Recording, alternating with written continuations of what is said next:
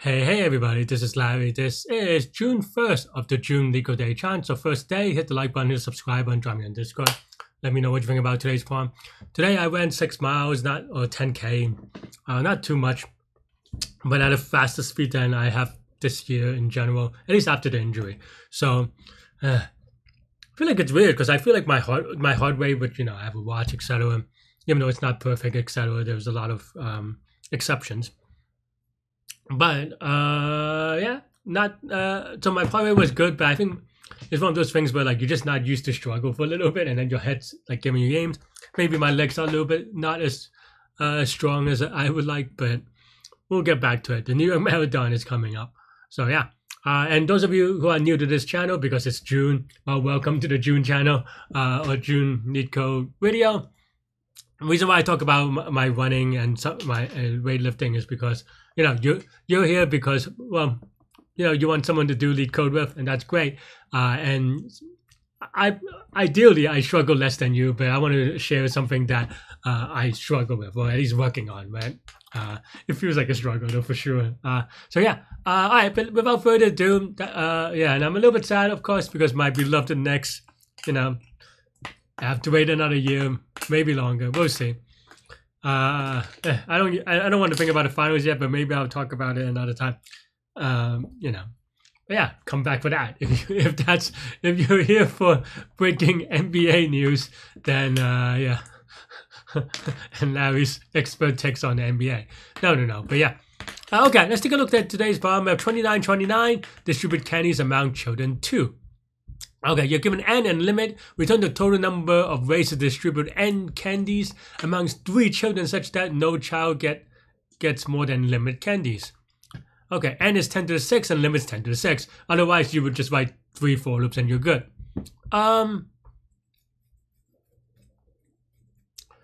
Okay, this is kind of a weird one because I feel like a lot of it's going to be... this is just a weird one in general, right?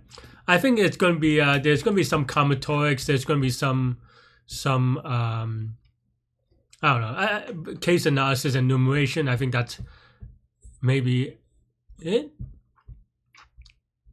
I don't know though, but yeah, let's do the really basic one, right? Which is that if limit times 3 is greater or is less than n, then we just return 0, right? We don't have enough candies. Yeah, we don't have enough children actually. Sorry, we don't have enough children. We have too much candy. We cannot distribute n candy, right? Okay, so that is fine. And then what's next? I wonder. I mean, I think. I mean, so okay, so the way that I want to write it, and I don't know quite where this goes because I don't know the answer right now, right? And for those of you who might be new to the channel, this channel is live. Seems like I've solved it before, as you can see, though it's not in cache today. So, but in any case, I don't remember this problem clearly. This is live, so I'm trying to go through my thought process and going through how I would attempt to solve this. Because I don't remember it. One thing that I might write is maybe like right. So you may write something like this, right, and then it's not quite an optimization because you wouldn't actually write this, but let's write it out for the sake of this, right? And of course, this is n squared, right? And then the one thing that you can do is, of course, maybe you write like, okay, you go I plus or I to j or I. Maybe just keep it this way for now, right? And then the other is going to be n minus I minus j, right? So that k is equal to this, and immediately, well, we went from n cubed to n squared. Right, and then the question is, and you do some if statement with limits, right? Of course, and of course there's I, J, and K in some order. So yeah, but that math is easier. But that's still n squared. That's still gonna be too slow. So how else can we do it, right? Well, can we remove one of? I mean, that's the goal, right? Is that can we remove one more? Maybe convert it even to a log n query or something like that, right?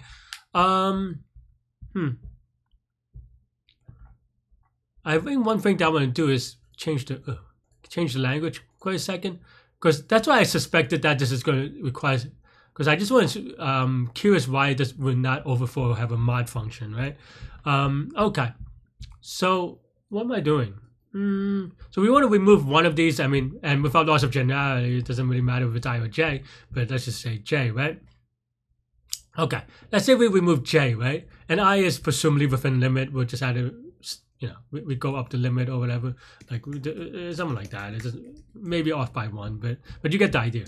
And then now the question is, then now we have one question of how many ways are there to distribute. Man, I cannot distribute n minus I candies with limit, right? And then the question is, and that's what I'm trying to figure out, is this question easier to answer? Or, well, I mean, yeah, can we do it without the for loop, right? That's really what we're doing. I think this is limit plus 1 to get to the limit. And you have to do at least one candy, it seems like, right? Oh, no, I don't. It's just that this example, you could do 0. Okay. So then now, okay, how many ways are there to distribute n minus I candy? So candies is equal to n minus I. And then, yeah, I mean, I think this we can work out the math. I don't know that there's a formula, but we can work out the math, right? And what I mean by that is that, okay, let's say, and we could create a table, right? If you will, J and K, right? If J is 1, then K has to be n or candies minus 1, right? Pretend that this is a table. I'm doing ASCII art today, apparently, but that's fine, right? Can you see that amount? Okay, yeah. And then now, of course, 2 then is candies minus 2, right? And then dot, right? All the way to candies minus 1 and then 1, right? Of course, this assumes that, well, we don't have a limit. Then what happens if we have a limit, right? Because if this is the case, then we're basically done, right? Because we can just count this. But with limit, then how can we do it? Limit, well, okay. If limit is greater than candies, of course, then we're just done because this is this, right? So maybe we can even write that real quick, right? So candies left is equal to n minus I. So then, yeah. And then total we added by, so in this way, if limit is greater than candies left, then the number of count of ways is just candies minus 1, I think, or candies left minus 1, right? Something like that.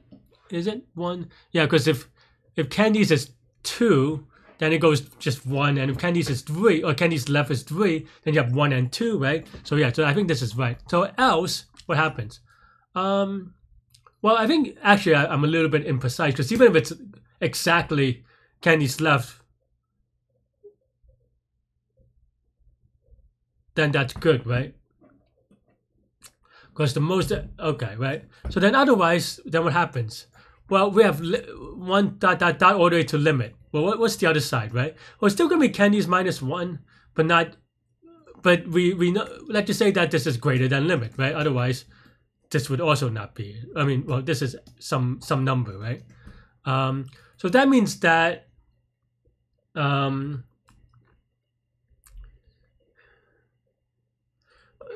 don't know if this is quite the right way to explain it. Let's go back for a second, right? So we have this, right? And then we know that at some limit, and then we have candies minus limit, because then that means that by this, and we assume that limit is less than candies, right?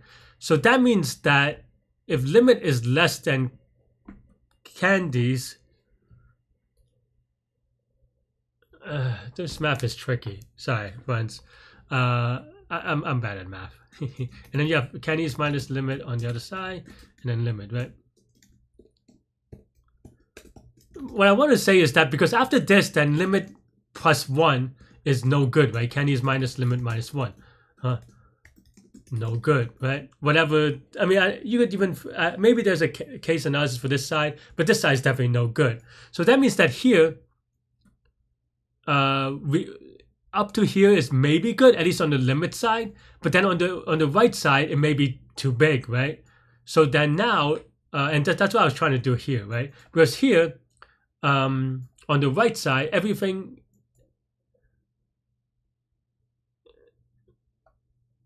because Candies, because this may be, wait, am I saying that right? Yeah, because if this is limit, then limit plus 1 is bad, right? Actually, no, that's just right? Because then now, by definition, I'm really bad at this. Yeah, everything after this is off, right? Okay. So then, and then on the right side for k, we have to figure out where the limits are, right? Can we solve the math? Well, we have Candies minus some x is going to be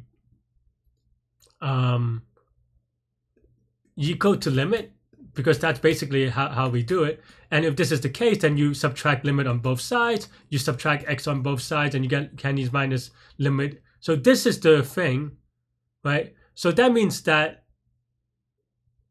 we're trying to find...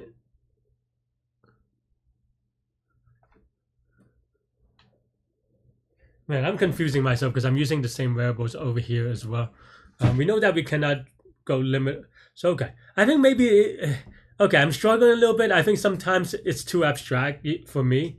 And I need to do some actual examples, right? So Candies, we can say maybe, let's say there's 10, right? And limit, we said that it's going to be, say, 6. I mean, it's less than 10, so I say 6. And we have 1, 2, 3, 4, 5, 6, 7, 8, 9, 10 on the left side, right? On the J side. And then on the K side, you have 10, 9, 8, 7, 6. Oh, I did the math wrong. I'm bad at math. Sorry, friends.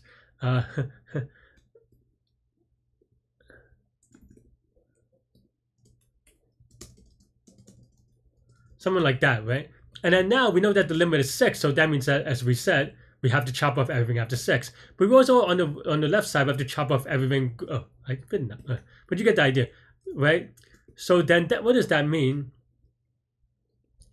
That means that, okay, given limit is equal to 6, we actually remove all the ones where limit is, or j is also less than that, right? So then now we're basically just counting from Candies minus limit to limit, right? And that's it. I mean, and this could be, yeah, right? So then now, total, we add Candies minus limit on the beginning side, so limit on the ending side. We must subtract this plus 1 for inclusion, but this can be negative, so we want to say max of this or 0, right? Because if it's negative, then I mean we shouldn't count negative, and that means that it's not possible, right? I think this is... So yeah, so sometimes, I mean, I get too abstract and I get confused quickly. It's good to use, just use an example to kind of visualize it out. And still could be wrong. I didn't do the combinatorial part. No, did I? Is that not true? Huh. Okay, let's see. Actually, I thought I did it with the combinatorial part because this is... Yeah, this should be good. Okay, that's weird. But we can do 3 times 3. Okay, so let's see, right? So print I total. So how many? So 0 with the first number. Well, I mean, there already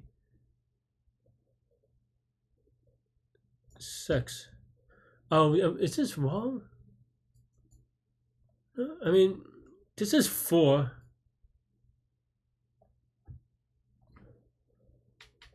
I mean, this formula maybe is wrong. There's 3 Candies left. So there are 0, 3. Oh, I forgot about 0. That's why. Yeah. Sorry. Because I thought for some reason, I know that I cleared it up, but then and you see me doing it. I forgot that you could do 0 Candies. Okay, so that means that I think this is a little bit more precise. But still wrong, I think, because that should not add that much. But I think that is, because, so 0 means 0, 3, 1, 2, 2, 1, 3, 0. Candies left is 3. Oh no, then it's Candies plus 1 because of the 0.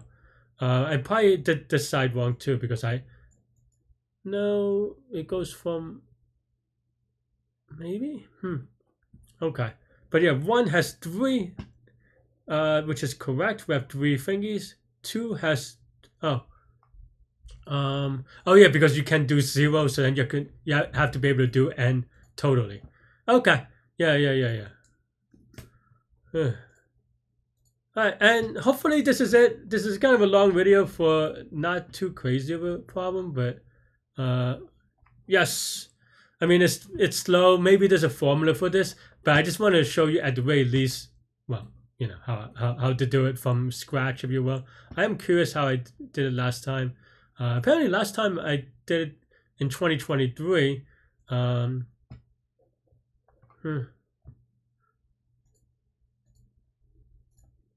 2023.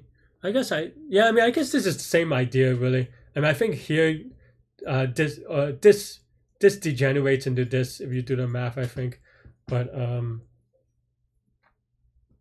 or something like that. But the idea is basically, I guess, very much the same.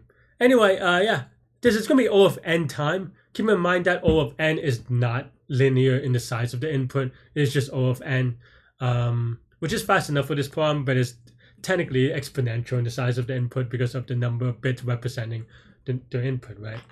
And that's it. That's all I have for this one. Let me know what you think. Thanks for watching. Stay good. Stay healthy to your mental health. I'll see you all later and take care. Bye bye.